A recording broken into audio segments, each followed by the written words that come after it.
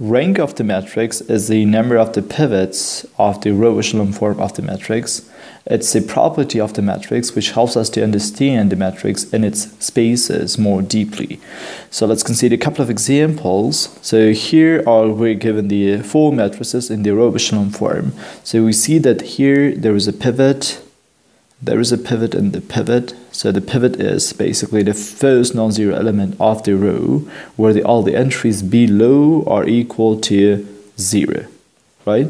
So there are 3 pivots, so that is why the rank of the first matrix is equal to 3. So on the second matrix, we can see from here that there are 2 pivots. So these 2 numbers are the pivots. They are the first non-zero entries on the row, and all the entries below those numbers are equal to the 0. So that is why the rank of the second matrix is equal to the 2. There are 2 pivots on the row echelon form. On the third matrix, again, there are 2 pivots here and here. So that is why the rank is equal to the 2. And on the last matrix, there is only 1 pivot, the first non-zero element of the row, and all the entries below this are equal to the 0.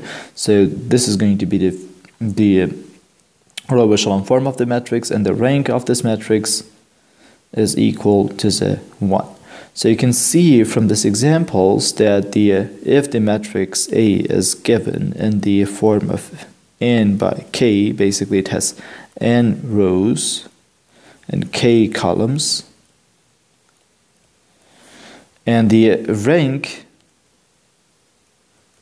maximum rank actually, so the maximum rank of the matrix, so the rank is going to be in the range between 1 and the minimum between n and k.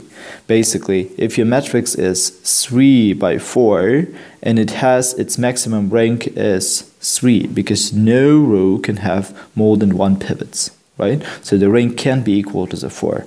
If your matrix is 3 by 2, then the maximum rank which you can obtain is 2. Basically, no column can have more than 1 pivot. And if your matrix is again 3 by 3, it is possible that you will have rank which is less than 3, right? And if your matrix is 3 by 3, it is possible that you will have a matrix which is going to have rank 1. So let's consider an example how to obtain the rank in general case. So we are given this matrix. In order to find its rank, we need to bring this matrix to the row echelon form. So again, we choose the number, which is going to be the first non-zero element of the first row, and we're going to eliminate all the entries below this. So the algorithm works like this. So you choose the first entry and eliminate all the entries below this. It is going to be the first row multiplied to the -1, and we have to add this to the second. The first row multiplied to the -1, we add this to the third one. Basically, I need to eliminate this one and this one using this pivot. So if we do this, we're going to obtain 1, 1, 2, 4. If we multiply all the entries on the first row to the -1 and add this to the second, we're going to obtain 0, 1, 0, 1. If we multiply this to the -1 and add this to the last one, we obtain 0, 2, 0, 2.